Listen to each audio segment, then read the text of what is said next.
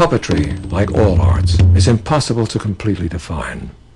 However, it's probably safe to say that puppeteers use objects in motion as tools to help tell stories, visualize characters, and create highly charged theatrical imagery. For the next hour, we will look at American puppetry through the eyes of experts in the field. The best contemporary American puppeteers reimagine the art with each new work. The field of puppetry is borrowing from and expanding into the other performing arts with unprecedented speed.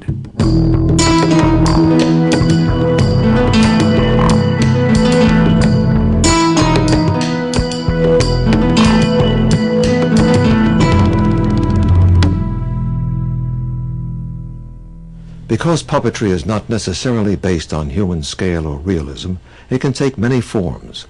Basil Twist is a New York City-based puppeteer who finds that puppet theater inspires him to explore new materials and new media.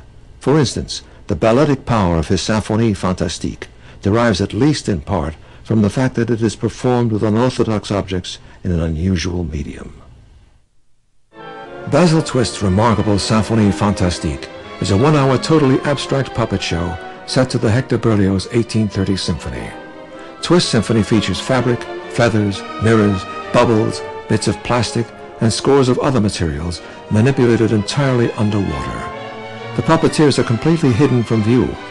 Only the front of the tank is exposed to the audience, creating a window to a fascinating self-contained universe that has captivated crowds around the world.